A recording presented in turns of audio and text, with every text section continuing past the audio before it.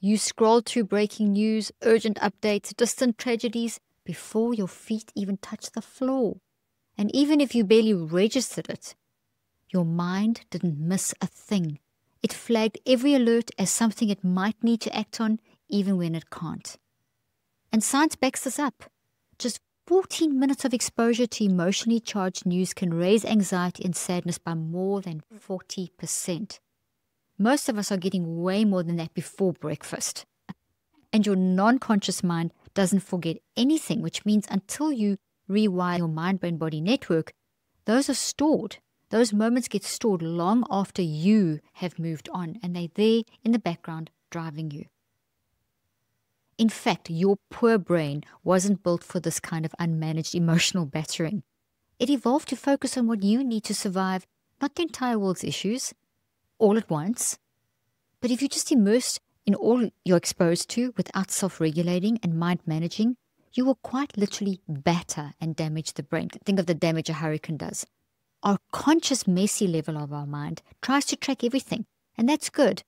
But the tidy level of our conscious mind is there to guide us and make us aware we need to tap into wisdom of the non-conscious mind to make some judgments like a parent guides a toddler. Headlines, social feeds, someone else's trauma and someone else's outrage will create a hurricane in the messy mind and the equivalent in the brain and the body. That doesn't feel great at all. And then you have this hovering anxiety effect. And you wonder what's wrong with you. Nothing's wrong with you. You just got to manage your mind. Most of us are exhausted, not because of what we're doing, but because of what our messy minds are forcing our brain to constantly carry. When we don't regulate our minds, we literally force our brains to carry stuff that they can't carry. And what happens when your brain keeps absorbing crisis after crisis without any space to resolve it? Well, in this week's episode, we'll unpack how your conscious level of your mind and brain and body respond to too much input. What happens when empathy has nowhere to land? And how can you begin to reset what gets through your mental door?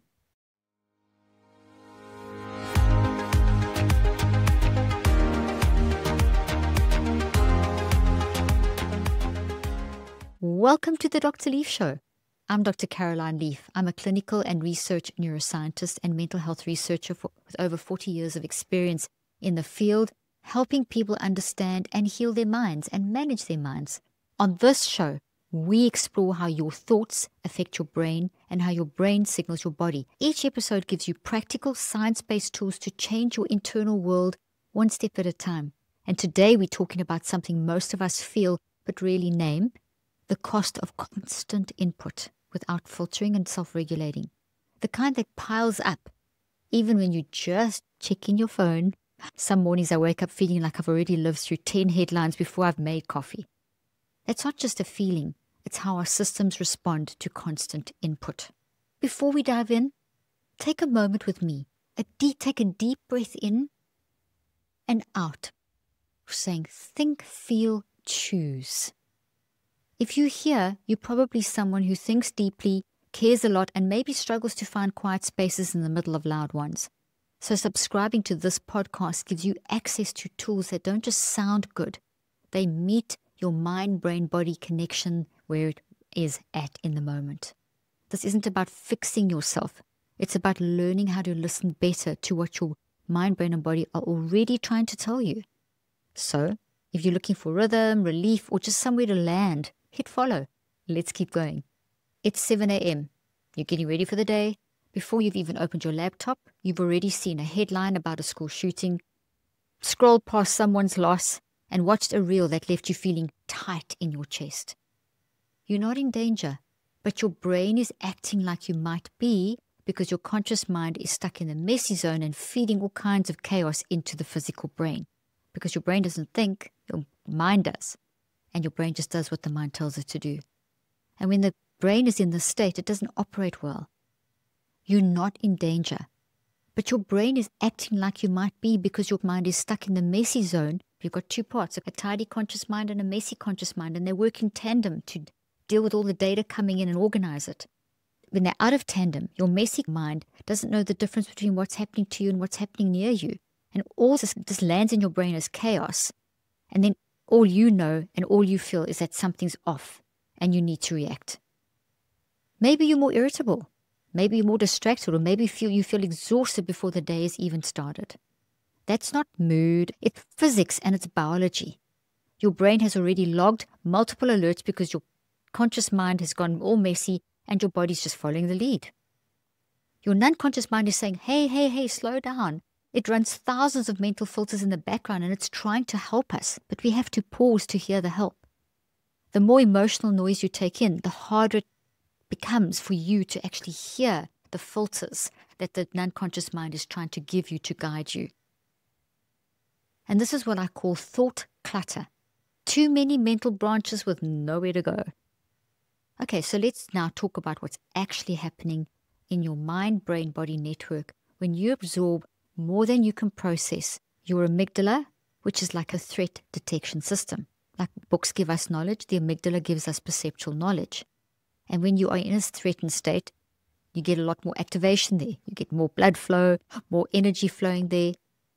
So not just when it's in immediate danger, but whenever something might be important, the amygdala fires up in this way. The more frequently you're exposed to stress signals that you don't manage, and stressful sounds and images and emotionally charged language, the more your amygdala starts tagging those moments as relevant, like choosing a specific type of library book. The book gets moved right to the front of the library, like on display. So you don't see anything else, you just see the scary ones. Your conscious mind uses your prefrontal cortex to help, which is here, to help you pause and assess. That's the structure of the prefrontal cortex, and your mind uses it to do that. But your brain gets tired, and when it does, your filters weaken, and then the fog sets in. This is where ambient stress starts to build. You're not in danger, but your system is responding like you could be. We can only get that sort of sorted out when our conscious mind works in tandem with the unconscious. And the input doesn't stop at the brain, guys. It goes into your body as well. Remember, your brain is the messenger, your body is the responder. So it's mind to body. Your mind literally lives through the nervous system in your brain and your body. The signals travel through your nervous system and affect digestion, breathing, hormone balance, and even your immune function. Stress isn't just a feeling. It's a full body experience. This is psychoneurobiology in action. What's even more important is how this input reshapes your brain over time. Our mind literally changes the brain and the body, which is what neuroplasticity is all about. So the way you use your mind, the way you respond to inputs, that is going in your brain and changing your brain and your body. When your thoughts repeat, this reinforces what was built in the brain, because whatever you think about the most will grow. That's neuroplasticity. Neuroplasticity, your mind's ability to rewire your brain or to wire things into your brain. And it's based on what you keep on repeating, what you keep thinking about, what you keep telling yourself. Thoughts don't just pass through. They leave a physical trail. They leave a physical imprint. And if you constantly panic, it builds pathways that prioritize panic and feed. So thoughts don't just pass through. They leave a physical trail via networks in your brain and your body. So if you constantly feed it panic, it builds pathways that prioritize panic. If you feed its presence, it will just get stronger. We call that attentional bias. Logic, what you pay attention to is going to grow. What you think about the most will grow. That's what attentional bias is. And then your brain's more likely to notice what it's been trained to expect. So it's wired in, the spotlight's on it, and that's what activates. If it's messy and not being guided by your wise and unconscious mind, you're going to build that in your brain, and then your body will live this out. There's a common belief that staying constantly plugged in somehow makes us more responsible, more empathic, and more aware. And in small doses, that could be a little bit true. Awareness does matter. I used to keep every news alert turned on thinking I was being responsible, and all I did was leave me jittery and distracted before noon or before breakfast. But there's a tipping point where awareness turns into saturation, and this is what you've got to look for. And that tipping point happens faster than most people actually realize. And your unconscious mind is warning you about this. So when we take those pauses and we listen to the unconscious, it's going to tell our messy mind to listen to the tidy mind, and it's going to tidy things up. But we don't always hear that. And I hear people telling me all the time things like, I need to stay informed. Here's the thing. Your brain doesn't think. It doesn't distinguish between informed and activated. When you're exposed to toxic stress-related content over and over and over again, Your brain is being battered by your mind. Your brain just stores what your mind puts into it. So if you just think in one way, you become one way. And this type of chaotic energy is rewiring your brain and putting it into threat exposure mode. This type of chaotic energy landing in the brain puts it into threat exposure mode. Not just information, but possible danger. And it's not distinguishing. Chronic exposure recruits your stress systems in a toxic way, and that changes how you perceive the world and changes positive stress into toxic stress. Your default state becomes one of watchfulness and hyperarousal, hovering anxiety, even if nothing around you requires it. And if that's what you constantly think about, that's what grows.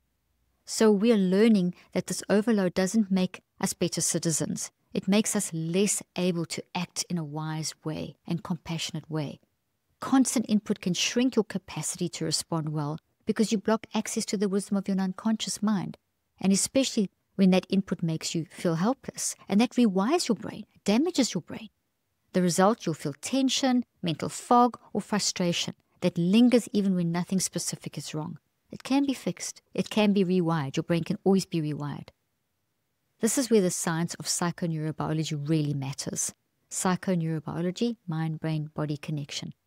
When your brain is placed into a state of sustained vigilance, your immune system becomes less efficient.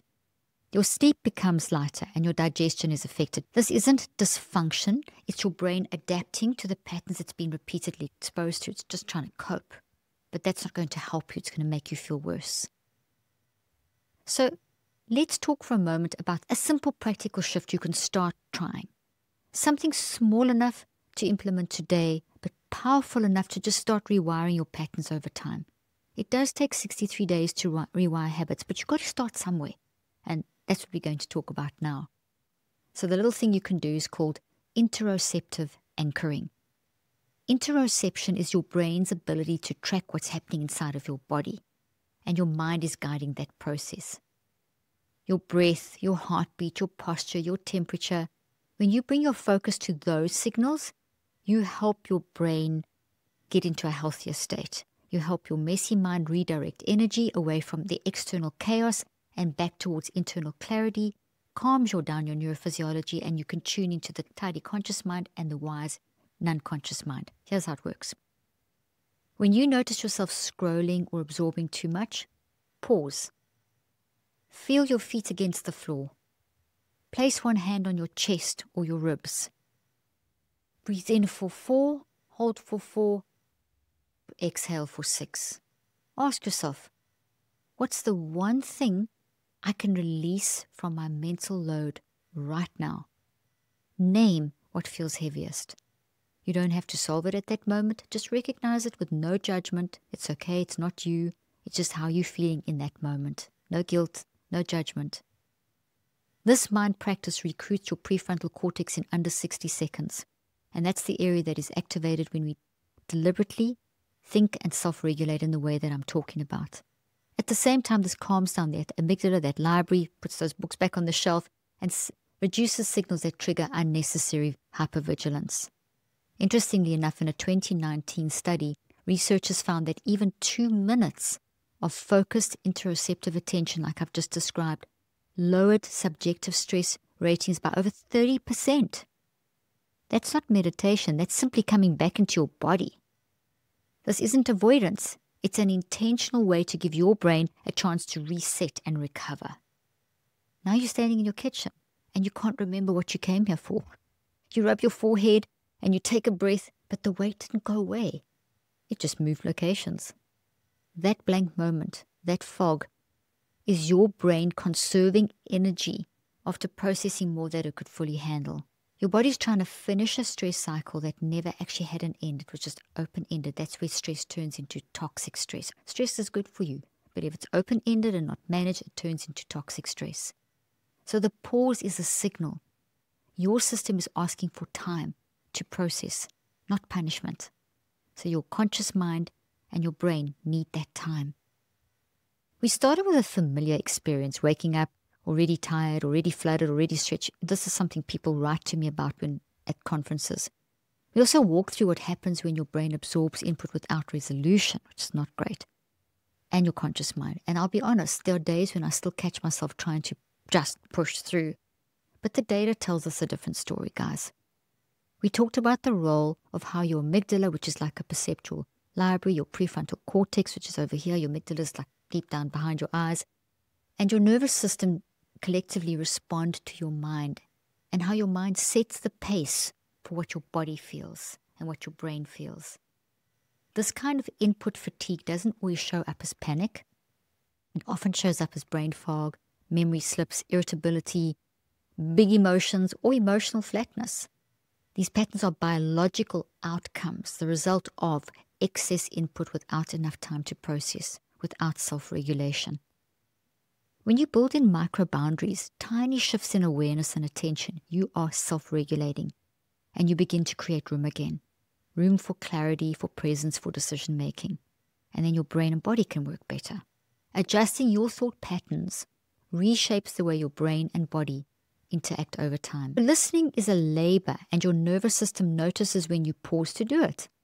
You don't need perfect conditions or flawless routines, just moments like this where you reconnect, recalibrate, and decide what truly actually needs your attention in this moment. If this episode helped give shape to something you've been feeling, make sure you follow this show. You can always come back when it gets loud again. And if you're in a season where everything feels loud right now, Help in a Hurry is for you. I wrote it for me, but I'll share it with you. It's my new book, rooted in neuroscience and written for the moments when life throws more at you than you know how to carry. It's out August 5th, but pre-orders are open now and they come with over $900 in exclusive bonuses. Just head to helpinahurrybook.com to grab yours. Until next time, stay observant. Be gentle with the mental effort it takes to stay aware.